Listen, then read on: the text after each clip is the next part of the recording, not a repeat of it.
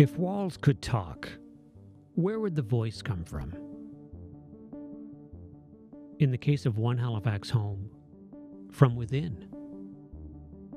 Renovations led to a fascinating discovery. Among the trove of aged, warped pages, a face of a woman unknown to them.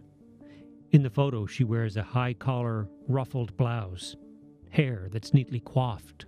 I think it's quite old. I think it's over 100 years old. I'm not a historian, really, and I'm not a fashion expert by any stretch.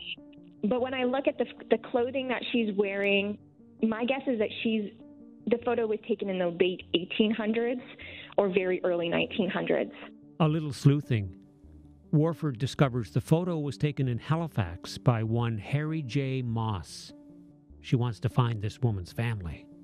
There's so much history packed into these homes, and there's a lot of families that grew in these houses that found their footing, that kind of grew up together in these houses that we would just, we would love to kind of give back to the families that created a space that was available for us to move in at the right time for us. The house itself is a time capsule. It's one of the many built for families displaced by the Halifax Explosion in 1917. Some items date their findings. A rent receipt from 1924 for $25 and a Christmas card that never made it to its destination. The Burns family was the second family to live here. And in 1923, they tried to send a card to Dorchester, Massachusetts. And it never went. And it's just, it's such a relatable thing. The artifacts are a snapshot of life from that time. We found a Simpsons catalog from 1930 to 31. And they're advertising, it's very pandemic-esque. They're advertising if you get your order in by 3:30, they will guarantee delivery the next day, which is sort of something that we've seen popping up again recently.